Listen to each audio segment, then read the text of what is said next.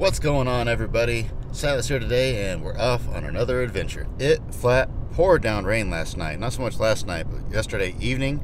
It was a pretty severe storm rolled through. We lost power. We were out of power for, I forget how long. It was several hours. Didn't really lose any tree limbs. Didn't have a whole lot of wind, which was good. I know to the southwest of us, they had a bunch of severe winds came through in a storm they had.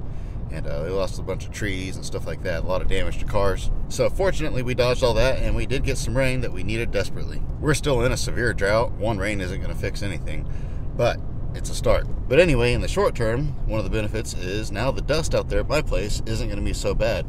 You might be able to hear it in my voice. After being out there for the last week and a half crushing cars, my voice has just about had it because that dust is just blowing everywhere, and it's miserable out there sometimes. I've got a guy at the yard waiting on me now, and we're going to load up some old cars, and we have to load them into a box trailer. I mean, not a van, but a box trailer, and they're big trucks. And so I don't know how this is going to work out yet.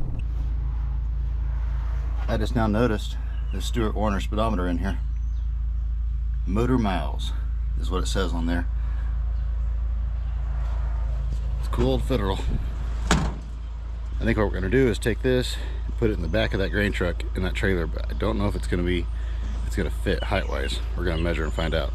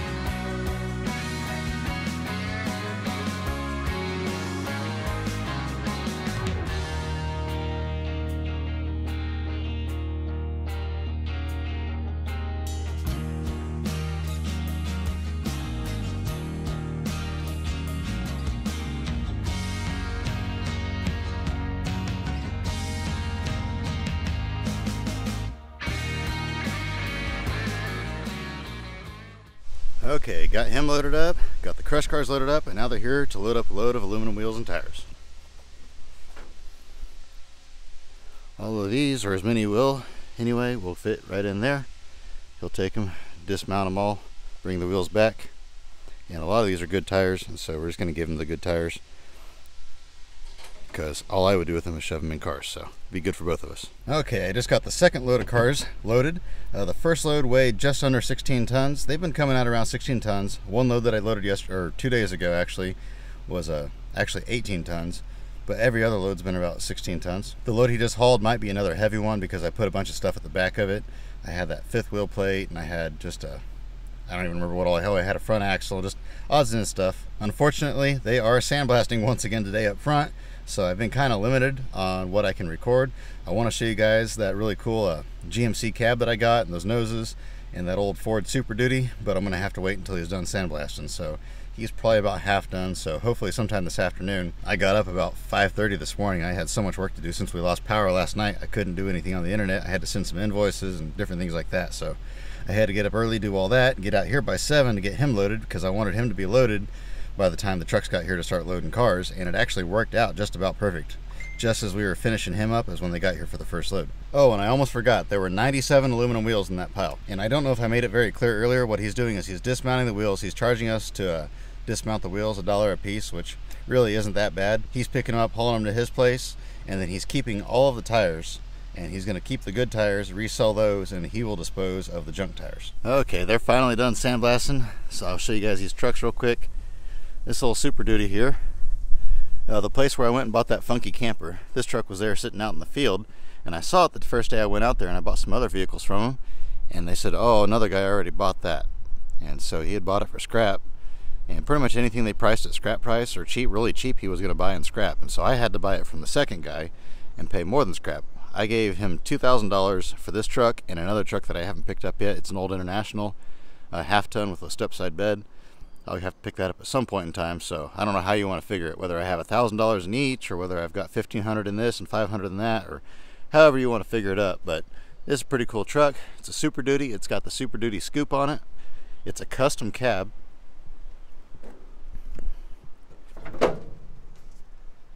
It's got the radio in it. It's got the chrome gauges in it with the factory Ford vacuum and tack gauge in it. It's not too terrible condition. I believe the cab is pretty well solid. The only rust is right here in this fender. I think both of the front fenders have some rust down there, which is unfortunate, but fenders like that are hard to find. So if somebody wanted to build one of these big fat fendered trucks, it's not like you can find them just everywhere. So I think somebody will buy either this whole truck or at least all the sheet metal off of it. It does have a crunch in this door here, but that's a pretty easy to knock out crunch. Tiny, tiny speck of rust right down there, so not bad at all. Very buildable cab. And then this truck here, it's kind of a shame on it. It got cut in half. This is a very nice truck, always kept in a barn. Really clean truck. The motor is supposed to run. It's got a 270 in it, still turns good. I'm sure it will run. But look inside this thing.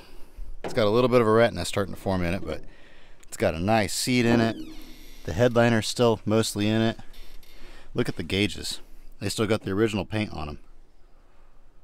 All the plastic knobs are still on the dash. They're a little cracked, they'll fall apart, but I mean, they're still there at least. No rust in this truck. The only bad spot is right here. It's kind of crunched where somebody opened the door too far. It's got a nice chrome grille in it. Really nice truck. Now this one here, the sheet metal on this is actually already sold. That's headed to Kentucky with Terry. And I always have people ask me, what does Terry do with stuff? All he does is take what I have and he resells it. He doesn't build anything. I mean, he might build a few of his personal projects, but most of what he buys, he just resells. And he used to have some scrap yards out there, and he did a lot of scrapping of big trucks, like semis and semi-trailers and just big stuff like that. And then some just iron and cars and stuff like that as well.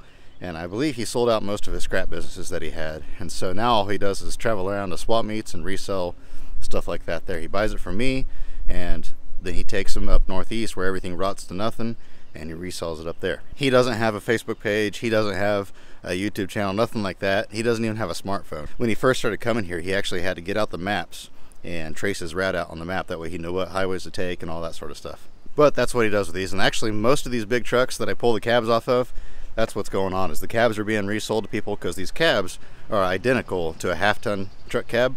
The front clips are different. The whole fenders and excuse me, hood and grill and all that sort of stuff is different. My voice is giving out from all that sand with him sandblasting up there, and I've been working up there all day, and he's got a respirator and a suit. I don't. But anyway, sometimes people, when they're building something, they'll take something like this that has the fat fenders on it and the bigger fenders, and they'll put it on something with big tires, like a big, 1.5-ton chassis off a school bus or something like that. And so they don't mind the big fenders. But people that are building half-ton trucks buy these grain truck cabs because they're usually cleaner than half-ton cabs, and they replace their cab with them. And then here's the other stuff they brought in this morning. An old door. Looks like an old, maybe a Ford. I don't know what that is. I don't recognize that handle. Maybe a Dodge. I think Ford though. And this old visor. This nose here, it's kind of crunched here, but that'll beat out for the most part. And then like a 65 or 6 Chevy truck nose here. And then an old, probably 65 or 6 Ford truck nose here.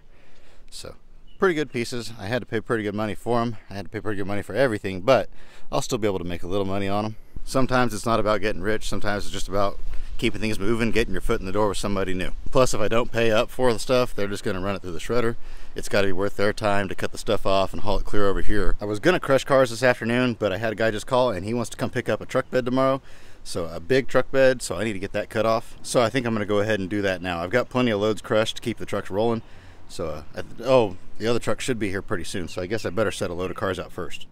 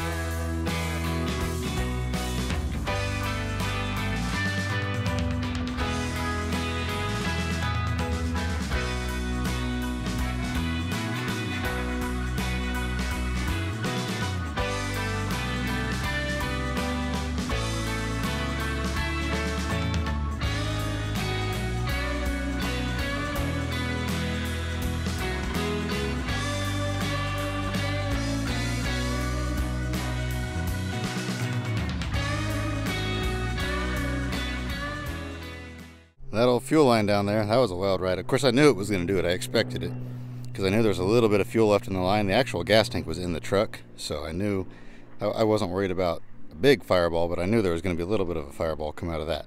So I just went ahead and cut into it and let it explode a little bit, let it burn for a second, and then I went over there and cut it the rest of the way. Cut the frame. I think it's ready to go. I had a guy interested in this motor here, but that's been a little while back, so I'm not sure if he still wants that or not. I was supposed to get that pulled over a month ago and just now got it done. But I'll get a hold of him, see if he wants it. But they're supposed to be here tomorrow to pick up the back half of this. I think they're planning on making a trailer out of it, but I really don't know for sure what the exact plan is. So I cut it long enough to where they can make a trailer out of it if that's for sure what they're doing.